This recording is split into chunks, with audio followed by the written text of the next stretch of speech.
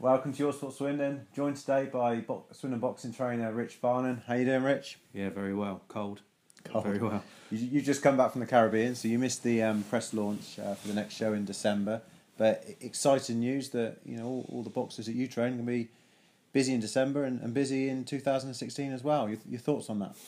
Yeah, it's great news. I wanted them out in December because I felt it's important rather than waiting until next year, which I think the first show next year is penciled in sort of sometime in February.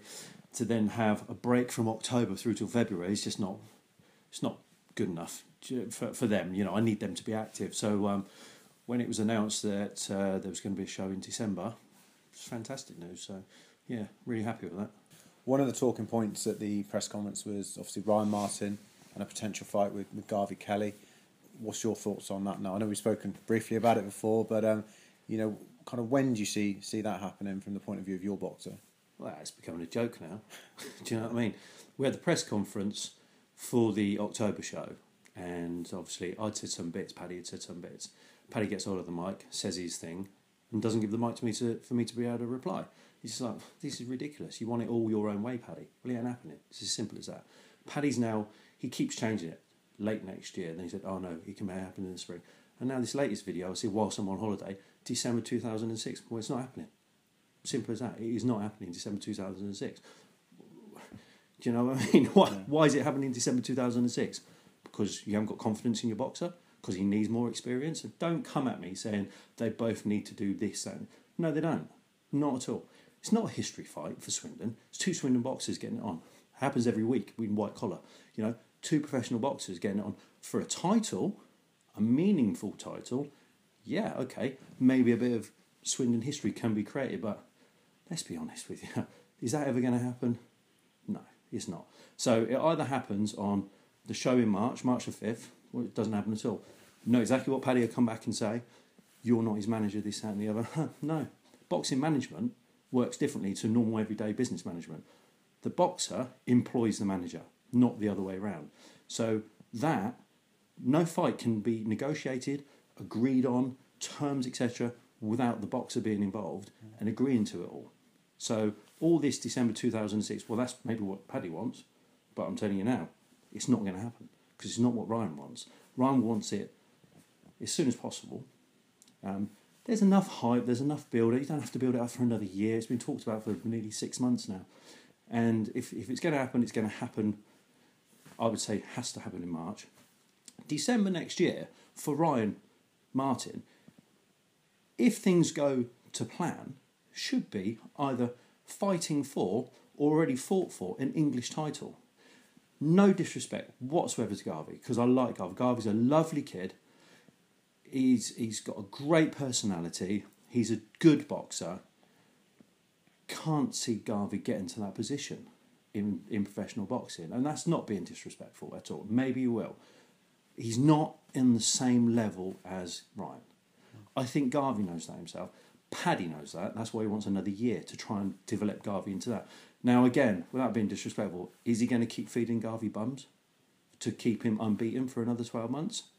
Maybe. Who knows? Who knows what he wants to do? But Ryan's not there. Ryan's beyond it already. Ryan is fighting and wants to fight guys now with winning records. We are looking at rankings. We're not looking at a Swindon derby. We're looking at rankings. We're looking at going up. Southern area title. Win that. Defend it. Go then for and eliminate it for the English title. Or go into an English title fight. That's where we're at. We're not looking at, okay, well, we just bum around for another 12 months and fight Joe Bloggs here, Joe Bloggs, blah, blah, blah, blah, blah. And then build up, now we're going to fight Garvey, an exciting fight in December. It's not an exciting fight at all. 99% of boxing fans in Swindon already know what the result will be. I know what the result will be. I'm sure Paddy deep down does. That's what I mean. I'm not going to say anything bad about Garvey because Garvey's a great kid and I wish him all the luck in the world. Getting a ring with Ryan Martin, he gets knocked out clean within 2 or 3 rounds. And that's not being disrespectful. That's being truthful. Everybody says it. Nobody says it to anybody's face, but they all say it. I don't want that to happen to Garv. I genuinely do not want that to happen to Garv because he doesn't deserve that. He needs to go. Look, he got stopped on his feet by Fahim. Okay. What do you think Ryan's going to do? He got stopped on his feet before he got knocked out, and it was a shame. But there's only one person in that fight winning that fight. You know, Garvey may have changed it, Yet Ryan gave for him a boxing lesson, took him to part, won the fight convincingly. The same, every fight's different, every boxer's different, every boxer fights differently every fight. Ryan fought for England. Ryan fought internationally for England. Ryan won so many different titles for England. He won the junior ABAs, he won everything. I don't think Garvey even fought for the Western Counties in the amateurs, you know. There's levels in boxing. There really is levels in boxing. And he's just not at that level. So, you know, why as his coach, his manager, why would you want to put Garvey in with Ryan Martin? If I was there, I would not want to keep them as far away as possible. I really, really would. That's what you have to do with certain fighters with those abilities. You think, not yet. You know, if we got a last minute phone call, not that it would ever happen, that an opponent dropped out for Kell Brook. Ryan Martin's welterweight. Yeah, Ryan Martin. No. Why would I want to do that? Not at this stage. It just wouldn't happen. And that's where you have to look at these things. It's a business and it's management, and you have to do what's right for your boxer at the time. In 12 months' time, Ryan's going to be in a whole different place in rankings. You know, hopefully he's going to be in the top 10 at least. Will Garth? Realistically, no. I don't think he will. You know, Paddy won't put him in with people with winning records. Probably won't put him in with a 50-50 record. We want minimum 50-50 record opponents, if not opponents with winning records now. I've looked at potential opponents. You know, there's guys out there, Dean Byrne, for example, who fought a couple of weeks ago in Dublin for I can't remember the title, I think it was the Irish welterweight title, whatever. Love to have Dean Byrne, you know, early next year for Ryan. He's been in there with everybody. But what I've seen, he can beat him. And he can beat him convincingly. That'll shoot him right up the rankings. Pete Madonna, who beat Dean Byrne. Pete Madonna didn't show me anything I'd be worried about. Put him straight in with Ryan. You know, these are the kind of fights that we want. You know, we're looking at serious fights. And I'm not saying the fight with Garvey isn't serious, but it's just not in the plans at all, you know. Paddy got the ump with me, saying I'm calling out Ryan. Well, okay, let's put it another way. You're not calling out Ryan all the time. It's a bit of an obsession because you're always talking about Ryan and Garvey. I'm not talking about Garvey every single time. I'm coming in to reply now because I gave an interview with the advert after the press conference because Paddy wouldn't let me speak. Don't think they ever printed it, probably because some of the things I'm said, like what I'm saying now. It's just talk. That's all it is. Ryan doesn't need another 5, 6, 7 fights. Ryan's ready now. He'd be ready in the next fight or the next fight. Happens in March. You could probably say it could happen in April if there's a swindler show. But that's when it happens. Otherwise, we're not interested because we will be going further forward. You know, the Board of Control have already asked me and Ryan if he would like to challenge for a Southern Area title. We didn't approach them. They asked us. We said, yeah, we would be interested in that. You know, Temuka that holds it at the minute, he's fighting a couple of weeks' time, I think it is. We'll see what he does with that. I think what Temuka will probably do is relinquish that to then go on to the English. That becomes vacant. We'll then lobby and sort of say, now it's a vacant title, can we put Ryan Martin forward for it?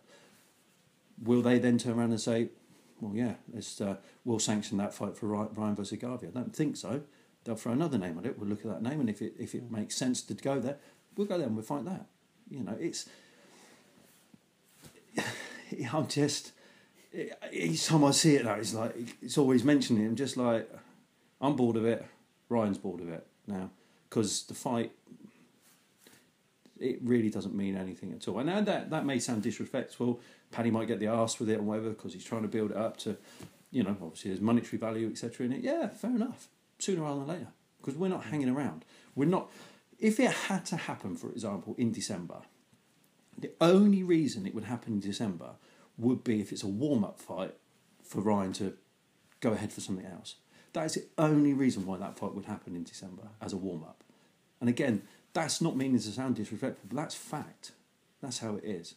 And I'm really sorry, Garv, if it's come across that way. And I don't mean it's come across that way. I'm just talking fact.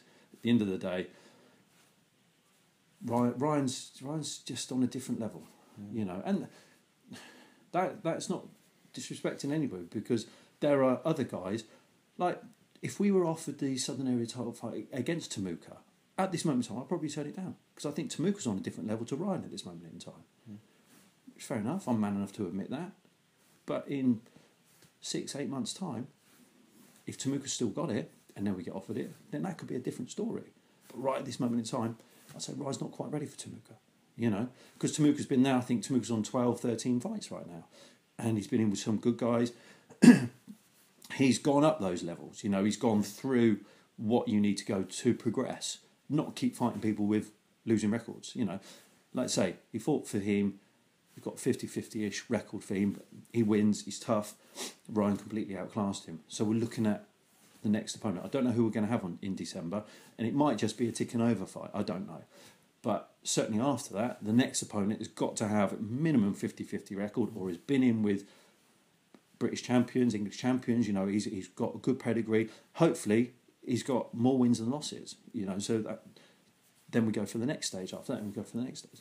That's the fights that we're looking for Ryan. It's career progression, not going back. You know, Garvey's record at this moment in time is respectable. It's a good record, okay? It's only that one loss.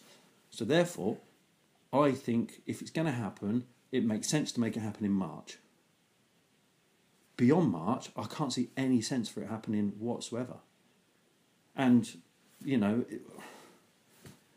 who's going to want to see it after Ryan's knocking on that Southern Area door, or has fought for it and won it? You know, I think the interest is there now, you know, and it can be built up. They're both fighting in December the 20th. Let's hope they both win, which I'm sure they will do in December the 20th. Possibly both on again in February somewhere. Great, another one. Then let's have it in March. Then it's done. Then we can move on and do whatever else we need to do with our own boxers' careers and whatever, and just move on from it, you know. Talking Christmas next year, December next year, honestly, it's a joke. It really is a joke. And I know Paddy ain't going to like it, but that's just the way it is. It doesn't go all your own way. You know, at the end of the day, you do what you do, we do what we do. If we have to meet it somewhere, we meet, we negotiate. Yes, I'm not his manager, I'm not a promoter of a show, but if you want to talk about a fight, seriously talk about a fight, you also need to sit down with the trainer, which is me. You need to sit down with Ryan, the boxer, because we're the ones that will say yes or no, you know, at the end of the day. And I am his trainer. Keith is his manager. Ryan is the boss. So Ryan sort of says, yeah, I'll do that then, or no, I'm not doing that then. You know, that's where the buck stops at the end of the day. Let me throw this at you. Both lads, very young, very early in their career. Yeah. There's surely no reason why Garvey can't, you know, get 4 or 5 wins under his belt, same as Ryan doing it. Then they possibly could meet in December. Do you not see the potential for that at all, them both getting to the same level? Yeah, if Paddy's mans up and puts Garvey back in with guys with at least 50-50 records or with winning records and keeps him unbeaten until then it potentially could happen if his career goes the same way as Ryan's. That could happen. Don't think Paddy would do that, though. I really don't. Or he might do that, but what if Garvey loses? What if? Yeah, what if Ryan loses? It's fair enough. You know, it's a fair question. That's the thing. As soon as that one of those situations happen, then it's back to the drawing board again. You know, a loss at the end of the day isn't a career ender at all. A loss, you know, if anything, can help. It really can help a boxer. Well, Garvey's come back well from the defeat that he had. Yeah, he has come back very well. You know, and fair play to him. You know, he's gone back, and to Paddy, they've worked on things, they've got things right, and you know, going ahead forward again. But again, it's still about levels. It is about levels, you know, and he's very unfair. It's an unfair position to really be in on this subject because, you know, I've just always come back to Garvey's not on the. I've seen Garvey sparring with Ryan, and Ryan's done whatever he's wanted to do, you know, when he wanted to do it, and that was before I even was involved with Ryan. You know, I watched it. Paddy very recently asked for sparring, which I was up for doing. And there's only one reason why he wants a sparring. you know, apart from it's good sparring, he wants to watch Ryan. He wants to see and this, that and the other. And, you know, yeah, we'll come down and spar. You're going to get one or two Ryan Martins coming down. You're going to get Ryan Martin's not going to show you anything, just go through bits and pieces. Or it'll be a Ryan Martin that will come in, just smash him to pieces and won't be invited back again. That's how you do it, you know. We'd rather go, if we sparred, just go and just not really show anything, mess around, just, you know, pick some shots, move, and just box, you know, because I know if Ryan went in there and sparred hard, or sparred as hard as what he fights, that fight would never, ever, ever happen. It wouldn't ever be talked about again. So, and you know, this isn't about me either. Ryan has come to me, I'm just developing what he's got. Ryan's skills are obviously, a lot of it's natural, a lot of it is down to the coaches at Walcott. Yeah, you know, it's not down to me. You know, the coaches at Walcott have done masses with him. You know, we know how good those coaches at Walcott are. You know, incredible. You know, the boxers that they turn out. That's instilled in Ryan. I'm tweaking Ryan. I'm doing certain things with Ryan. Same with what I'm doing with Danny as well. Tweaking what they've got to just add to their fighting potential. So it's already instilled, you know, what they've got. Both of those guys are just on different levels, you know, and that's no credit to me. I'm just bringing out what I feel can be the very best of them. They've got fantastic sparring, you know. It was up with Sam Eggington before Sam fought recently. You know, the spars were 50-50. You know, that Danny as well, when Danny got in there. And Sam Eggington's a big welterweight, a very, very big welterweight. British, Commonwealth and WBC international champion. You know, they held their own. They want us to go back and go. Again, I'm going to mention it, but could Garvey do that? You know, we were sparring yesterday with Joe Hughes, English champion, who's defending his English title on the 5th of December. They did 6 rounds each with them. Was it 50-50? Yeah, it was 50-50. We're going back Wednesday to do it again. Again, could Garv do that? Don't think so. You know, we get out, we're getting asked for sparring all the time. Quality, hard sparring. I will put my fighters in with guys that have been there and done it and are a different level, you know. That's how you progress. That's how you do things, you know. And this is what these guys are doing. They're getting in there with guys that have been there, done it, and already hold belts. And they hold their own with them, you know, very competitive spars. I've never yet seen either Danny or Ryan be beaten up in a spar. Not seen it, you know. That's what we're talking about. And it's just like every single thing. Paddy, change the record. Focus on something else, please. You know, unless you want to man up and put Garvey in the ring with Ryan on March the 5th at the Oasis. Otherwise, I'm telling you now, it's not going to happen. Unless by some twist of fate, the direction that he takes Garvey in ends up Garvey wins the Southern Area title, or you know, or wins the English title or something like that. Then we'll talk. Then we'll look at it. But until that point, we fight in March, get it done. We can progress with our own career and go forward on that one. But you know, it's all this talk, all this media talk. You know, I'll go away for 10 days and that's all I see. Don't blame the media. Yeah, I think you incite it. But taking your trainer's cap off for a second, yeah. Do you accept that, you know, Ryan against Garvey would be a great, exciting fight for the Swindon fans? Yeah, it'd be a very quick and clinical fight for the fans. But the fans like that. So you can't even give me that. It's a good fight for the town. It's a good fight for the town, but come on. It's a good fight for the town, but what in the whole, what's it mean? What's it prove? Because people that know both boxers know there's one winner. You know, and again, Paddy, please don't get me wrong. There is not 1 ounce of me that would take the fight lightly and just think, yeah, Ryan's just got to turn up. We would train diligently to make sure that it's a clinical finish, and it would be clinical. Ryan, you would see a different Ryan Martin to what you've already seen, because, yeah, Swindon Derby fight, you've got to perform. You've got to really, really perform. And I would expect Garvey to do the same. but it would be a very focused, a very dangerous Ryan Martin that gets into there. You know, Ryan Martin, he's a lovely, lovely kid. You know, I'm old enough to be his dad. You know what I mean? But like as Lee is, you know, be very, very proud to have him as your son, because he is a lovely individual. He's happy, he's polite, well mannered, he's calm, this, that, and the other. Put a pair of gloves on him, he is vicious, he's aggressive, and he just wants to take you out. You know, and that's the beauty of Ryan. It's the same with Danny. You put the gloves on these kids, and their persona changes. They really change it. It goes into that fight mode, a bit like Jamie Cox. You know, I've got so much time for Jamie. He's awesome, and he will win a world title, and he deserves it. Put a pair of gloves on him, though, and he's nasty, he's aggressive, and he just wants to hurt you. That's the quality of a boxer. I'll go back to Garvey.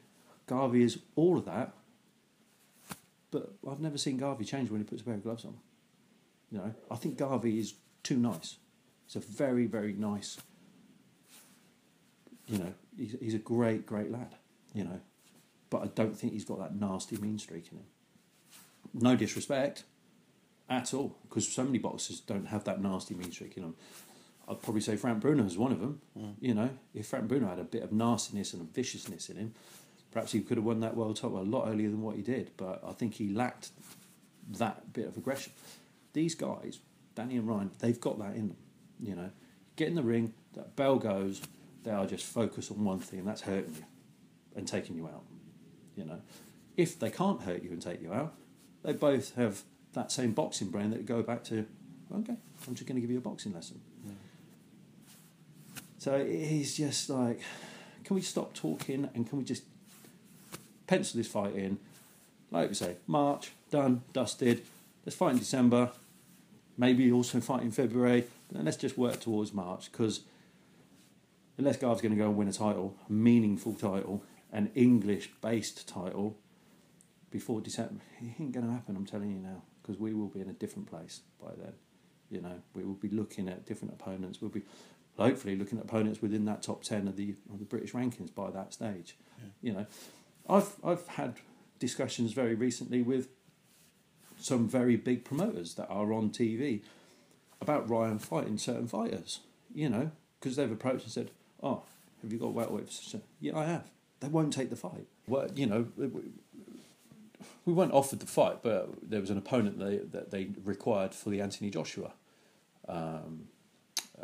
undercard on the 12th of December at the O2. I put Ryan's name forward for it.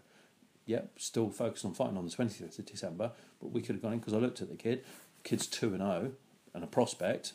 Yeah, we'll take that fight. So no, Ryan would have beaten him. He came back, they don't want the fight. And they also come out, it's only a 4-rounder. Perhaps we can take it at a later stage when it's a 6-rounder. Okay, yeah, well, we'll do that. You know, because that's where we're at with Ryan. You know, we know what we can do at this stage. Yeah, he's only had 6 fights. Ryan doesn't need 10 to 12 fights that Paddy's talking about, and Paddy knows that. You know, Paddy's a very good salesman, okay, but we need to be a bit more realistic in what we're talking about here, and we really do. This is a business. We're talking about kids' careers on here.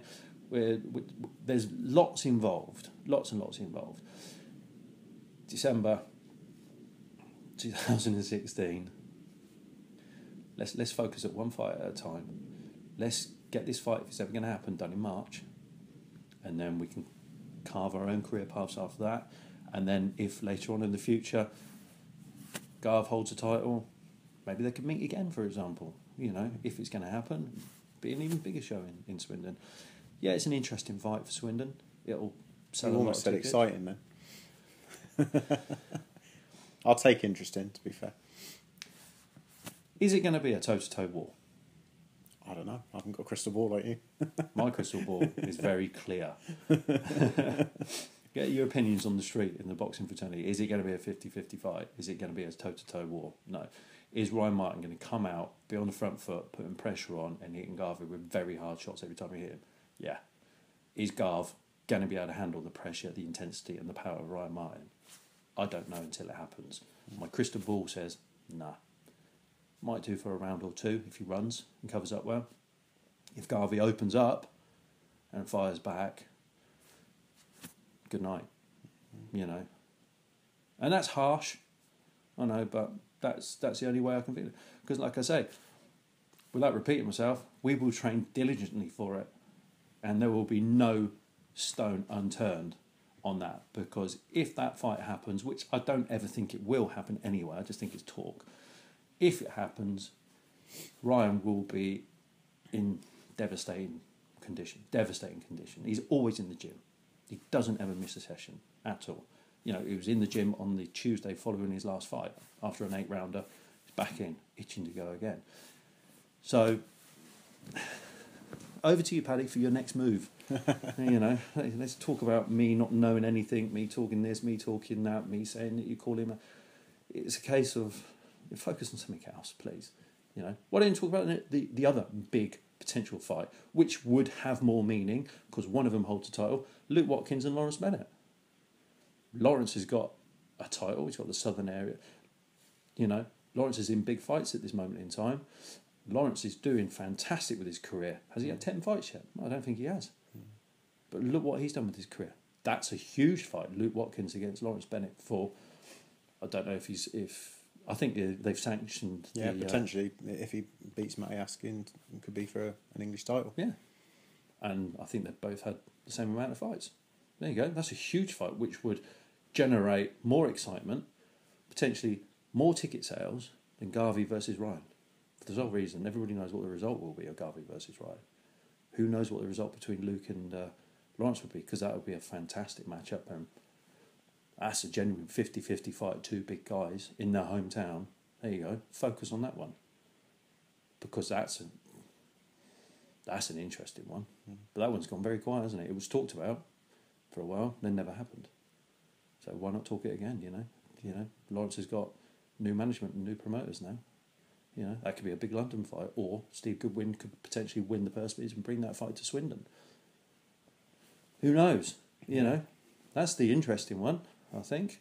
But, you know, that's the only reason why I need to have my say on it, because it's all I ever hear. Garvey versus Ryan, Garvey versus Ryan, Garvey versus... Right, if it's that important, let's get it on sooner rather than later, because it's not that important to us. Do you know what I mean? It really isn't our focus, and we will move on very quickly. So, money where your mouth is, Pad. Put them together in March. Talk to us first, though, so we know what you want, how you want it, you know, whether you want a 6-round, 8-round, whatever you want. But come and talk to us with Keith, sit us all down and say, you know, that's all I'm saying. You know, if you want it. But after March, we ain't interested. We really are not interested. We've got other things to focus on and work towards and win. Okay. Well, on that note, we'll call it a wrap. Thanks for joining us, Rich, and we will await Paddy's response, I think. Oh, well, yeah, he's going to respond and probably say I'm talking rubbish and, you know, typical Paddy response, won't it? You know, but, you know, what else? I've got no one else to come back to because it's all Paddy, all Paddy, all Paddy, all Paddy. It's a case of, like, you know, he may not like me, may not have any respect for me, make this, that and the other, because he's been at the top with George and Eamon fight for world titles, and so, you know, it's a case of, like, we're here now. We're talking about two of our fighters at the same weight, both from Swindon. Forget any of that. You know, Paddy knows where I'm coming from on it. Paddy knows I'm not talking rubbish on it. You know, he knows that he would have to really prepare Garvey like no other before, and I hope he does. I'm sure he will do, you know. Unless you want to come in with 2 sledgehammers in your hands, I don't think it's going to make any difference, if I'm honest with you. And I'm not being cocky, because like I said, the work's already been done with Ryan. And that's down to Walcott, you know, down to Harry Scott, Dave Vasey and the team down there. They've installed in Ryan what he's got. Now, I'm just tweaking it and I'm just developing what he's already got. But the talent that he's got is incredible. The talent is, you know, what Jamie Cox has got. Jamie's progressed further in his career, obviously with age and the timeline. Ryan will do the same. You know, Jamie's an incredible fighter that is going to win that world title. You know, so That's the ultimate aim, you know. But we'll look at that one fight at a time. But between us, we've got a career path in mind, what we want to do, how we want to do it, when we want to achieve it, and I'll be honest with you, Garvey doesn't really feature in it. But if it's a fight that everybody wants to see in Swindon, let's get Christmas out of the way and let's get it on in March. End of. Okay.